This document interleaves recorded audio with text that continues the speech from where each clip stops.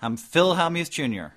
In late position, we can open up our starting hand requirements even more than we did in the middle and early positions when you're the first to enter the pot. While we don't recommend raising with junk hands like deuce-7 offsuit, we certainly ascribe to a more aggressive style of play out of the hijack, cutoff, and button positions.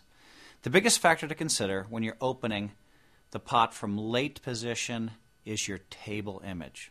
If you've been raising every single hand from late position, your image is going to be very loose, which means your opponents may decide to play back at you, come over the top of you with weak hands of their own.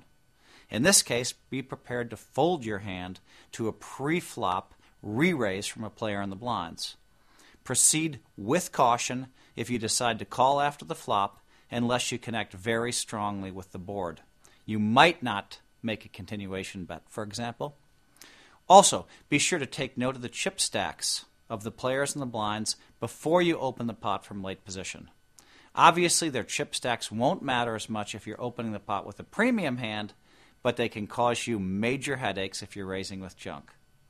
For example, let's say action folds to you on the button and you put in a standard 3x raise with a hand like 10-7 of clubs.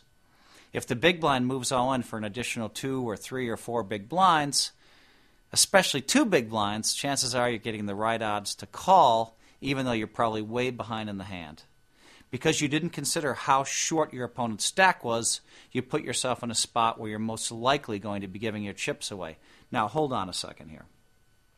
Now, the aggressive internet players and guys like Mark Safe will probably want you to raise with 10-7 of clubs in that spot.